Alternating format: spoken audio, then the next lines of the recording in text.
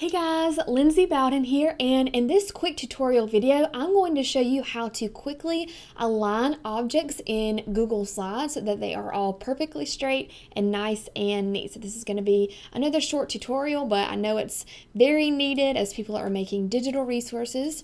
So I have a blank Google Slides presentation open here, and I'm just going to insert some pictures. So I'm going to search from the web. Let's see, I'm just going to insert an apple. All right. So I'm going to insert one. Let's see, I'm going to make this smaller, and then I'm going to duplicate it a few times. Just Command D or Control D if you're on a PC.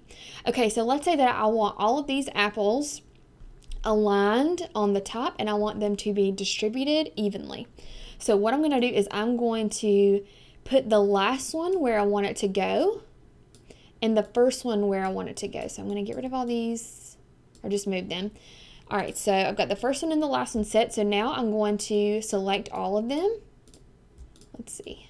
You can just drag and see how they're all selected now. And then I'm going to go to Arrange. So I want to align them all at the top. And then I want to distribute them horizontally. And now they're all equally spaced. You can also move them around with your arrows on your keyboard. So let's say that I decide I wanted them in the middle. They're still all highlighted and they'll all move together and maintain that proportional space. And that is it. That is how you quickly align any kind of object using Google Apps. I hope that was helpful, and I will see you guys next time.